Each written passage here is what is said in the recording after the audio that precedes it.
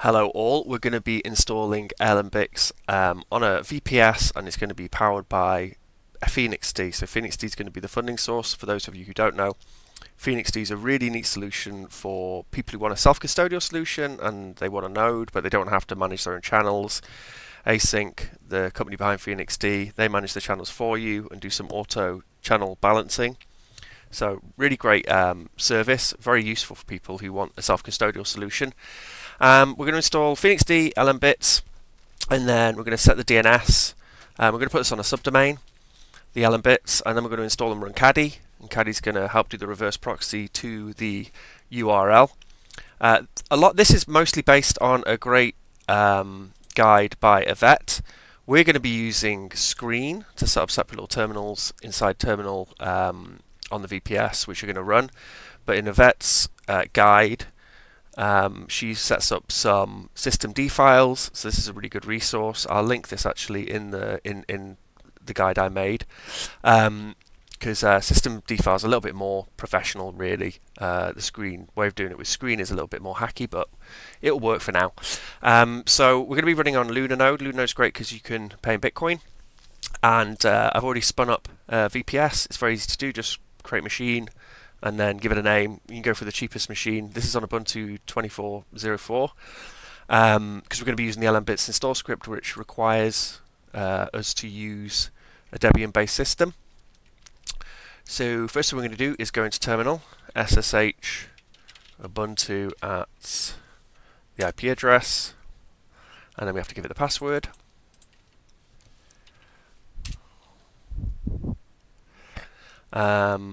So let's just work our way through the guide, shall we? So first thing we're going to do is install PhoenixD. We're going to go and get the latest version of PhoenixD. And we're going to go for the Linux x64. Copy link address.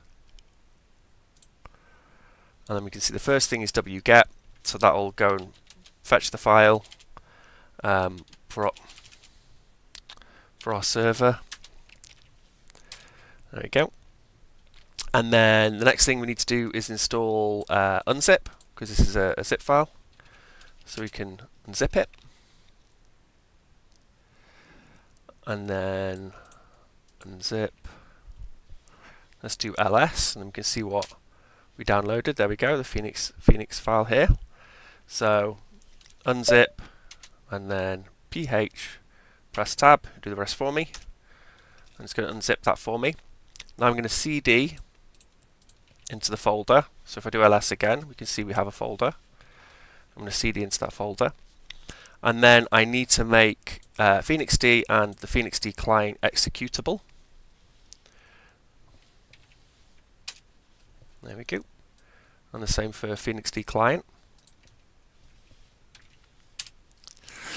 There we are. And then we're going to run PhoenixD in... Oh no, that's not correct. Sorry, that's from something else. We're just going to run PhoenixD. I'll have to get rid of this standalone bit here. You won't have that there, because I'll get rid of that. I'm going to run PhoenixD. Oh. // There we go. I understand. So what does it say? It says, this software is self-custodial. If full control and responsibility over your funds, your 12-word seed is located here. So we're actually going to make a wee note of that and put it in here in case we need it a little bit later on. Do not share the seed with other people. Blah blah blah. Right. Okay, so I understand. And then the next bit is liquidity management is fully automated. Thank goodness. When receiving a Lightning payment that doesn't fit in your existing channel, if the payment amount is too large to cover the mining fees and service fees for automated liquidity, then the channel will be created or enlarged straight away. So this is just telling you something about how it auto manages those channels. One little thing you will find with PhoenixD is you need to get, I think it's 20,000 sats onto the node before you can actually do outbound payments. And I think that's just like a way of ensuring that there's enough money on there for those channels. But then once you've got that on there, it just takes care of itself. It's a dream to work with. Press any key to continue. Okay, so now PhoenixD is running. Look at that. And it's running on localhost, and it's port 9740. I'm actually going to close that because I want to be able to use terminal to do the rest of the tutorial. So I'm going to run it in screen.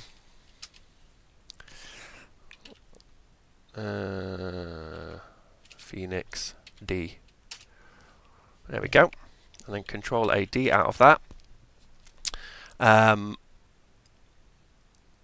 Why is this here? I think I copy and pasted from a different tutorial. I'll get rid of that. We don't need that either.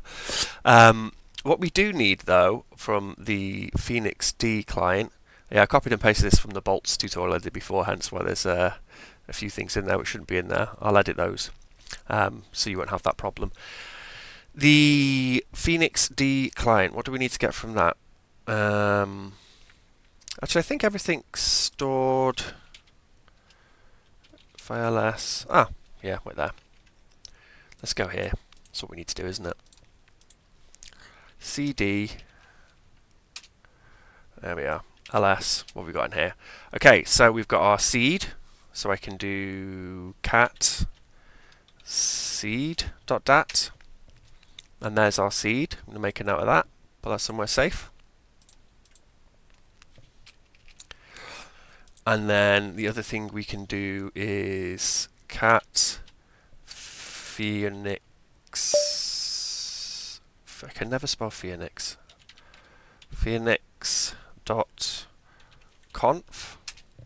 And that gives us our key to be able to plug LNbits into Phoenix. So we're going to make a note of that too. Okay.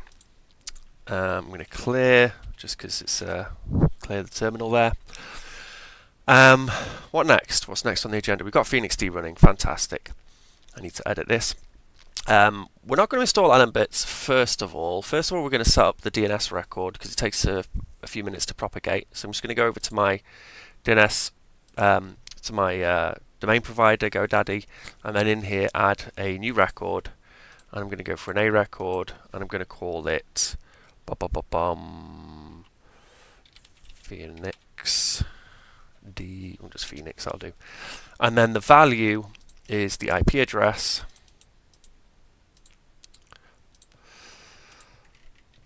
And then we want to propagate that in 600 seconds.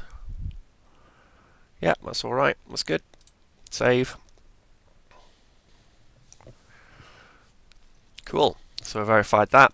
And that's just going to chug away, propagating for me. And where are we? So while that's doing that, we can install LNbits. I'm just going to grab this bash script here. I'll just copy and paste that whole thing. I'm going to CD first, back to the home, and then copy and paste that. That's going to install LNbits for us.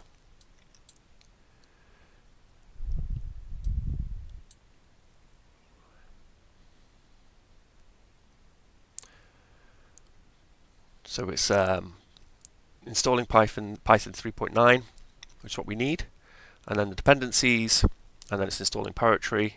It's creating the virtual environment for Poetry,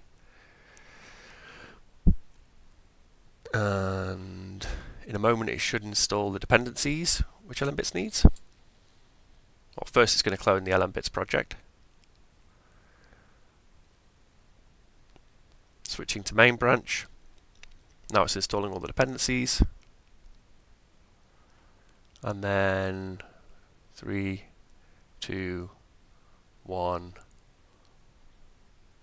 boom. Go on. And there we are. LNbits is up and running. Fantastic. I'm actually going to shut it down. Actually, first we can test that it's running by going to this IP address. Oh, port 5000, not 4000. Yep, and it's running. Great. I'm going to Control C to shut that down. I'm going to create a new screen. And then I'm going to go to copy this thing here. This won't be here in a few weeks because we can actually put this in our bash script, but for now I have to because I forgot to add it. And then I can just run that bash script again.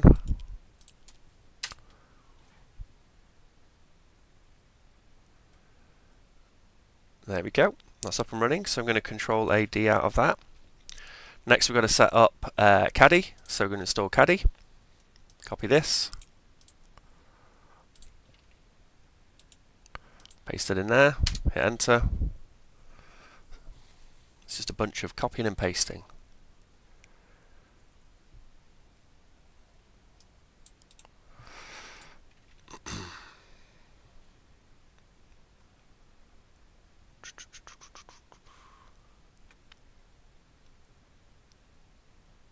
There we go.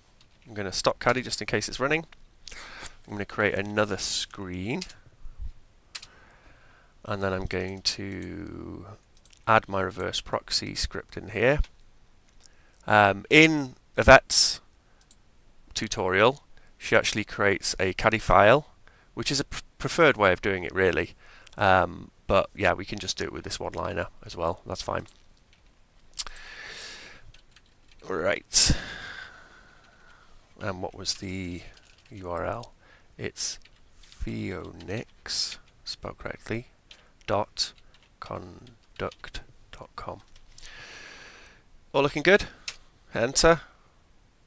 Oh, getting a few errors. This is because it hasn't propagated yet. So it can't issue the secure certificate.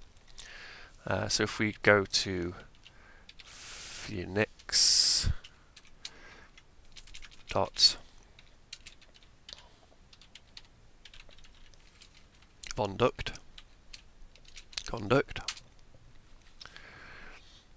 then it's not going to work. So we're going to have to wait a few minutes for that to sort itself out, I would say.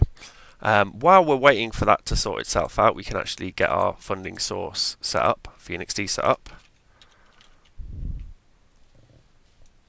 and set up our super user.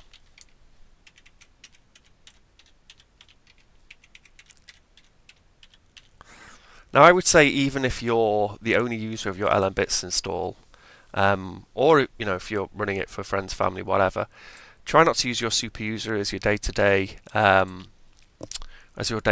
wallet and account, because the super user has access to all the administrative parts of LNbits, and we don't really want that. So create your own user, install the extensions you want, and then just use use an account just like any other user would on your LNbits install. Right, so what are we doing? We're going to PhoenixD, and there we are. There's the it's running on localhost 9740. That's correct. And then we just grab this key and we pop that in there.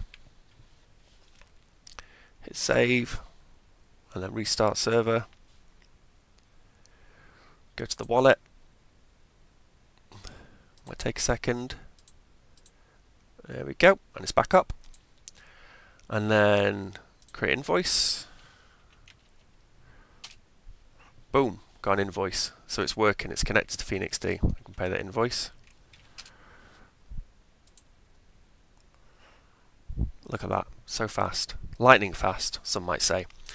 So yeah, working. But as I said, you really do want to set up a separate user, because I mean you could just add an amount here, because that's one of the things you can do as a super user. What I will do actually is I'll create another user for myself to use. Ugh, that's not going to work because I'm logged in. Pop that in there. Create new wallet. Ben's wallet. Understand. Then what I'm going to do is go back to the super user account, because I just want to use this server for myself. Click on users and then toggle this little thing off here, and now no one else can create a user account on my LNbits install, so it stops people just randomly finding your LNbits and creating loads of user accounts on there. Should we see if it's done its thing? Yes, it has. Brilliant. So now I can log in with let's have a little look. In fact, let's be clever. And for this user, okay, username Ben, set password QWERTY1234, QWERTY1234. Oh, QWERTY.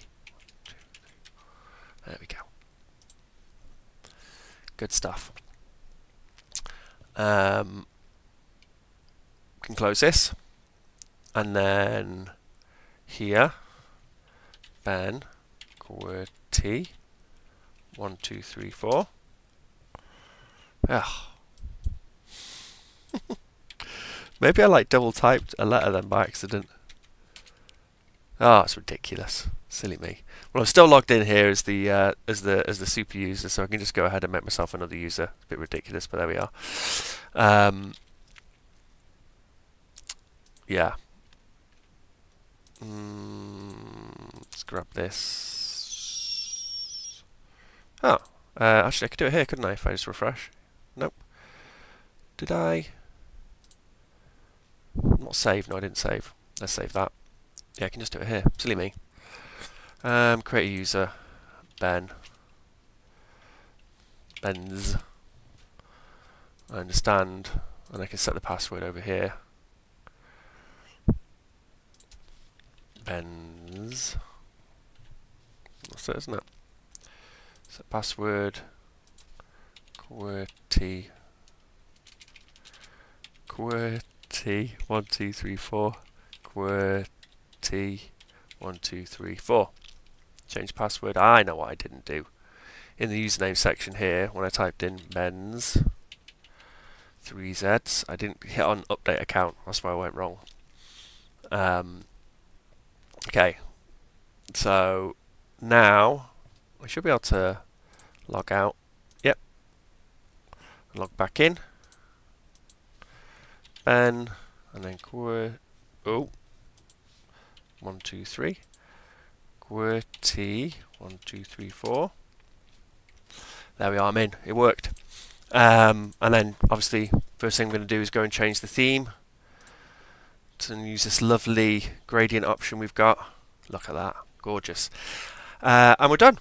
You know, we can accept payments. As I said, you've got to get 20,000 sats in there before you can actually send funds out. So we can't really demo that.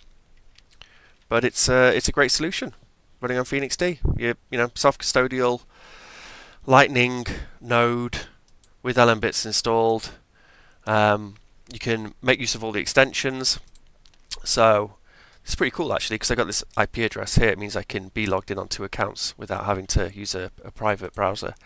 So if I go to extensions here and I want my users to have access to the Spotify Jukebox extension, I click manage, install the latest version. And now this user, when they go to extensions, they're the extensions which they have access to. Only the super user can install extensions. And we're done. So yeah, I don't think there's anything else to cover. If you want a more comprehensive guide, then go check out Yvette's guide. As I said, I'll put this link in my little guide here. Thanks for watching. Enjoy Phoenix D. It's spectacular. Cheers. Bye.